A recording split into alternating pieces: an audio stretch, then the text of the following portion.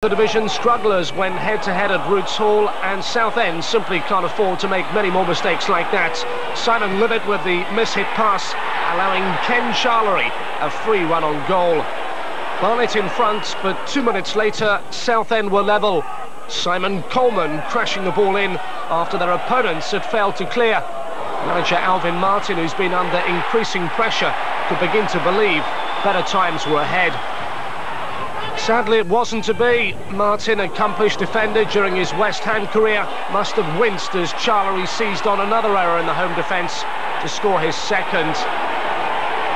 Barnet manager John Still gave a second-half outing to 18-year-old Marlon King, and a minute from time, he provided his side with a 2-goal cushion, his first senior goal.